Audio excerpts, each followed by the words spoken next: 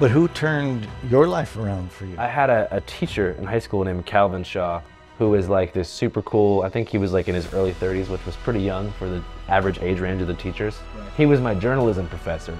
And he would let me actually leave the school to go cover like different events that were happening in the city.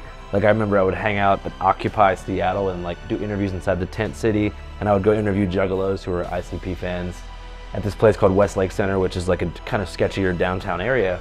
And he said, all you have to do is write a story by the end of the day and I'll mark you as present.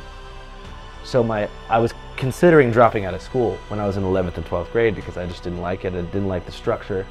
But I graduated because of him, and because of him I got a scholarship to study journalism in New Orleans for all of college.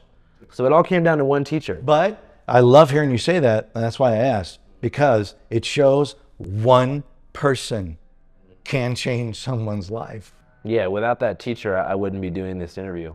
I wouldn't have had a career. And have you had a chance to tell him? Yeah, he doesn't even want to hear it.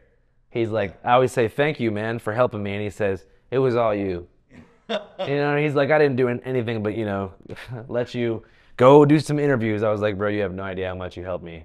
Maybe there's been a coach, a teacher, a counselor, a grandparent, a mom or a dad, a police officer that is given the same sort of messaging, positive messaging, right? Uplifting, informative messages to somebody, just hasn't resonated, didn't click. Retro Bill shows up. Channel 5 live worldwide, Hollywood and Vine. Fuck the authority, Channel 5 News. Channel 55. We don't fuck with custers. And 5 is the best number.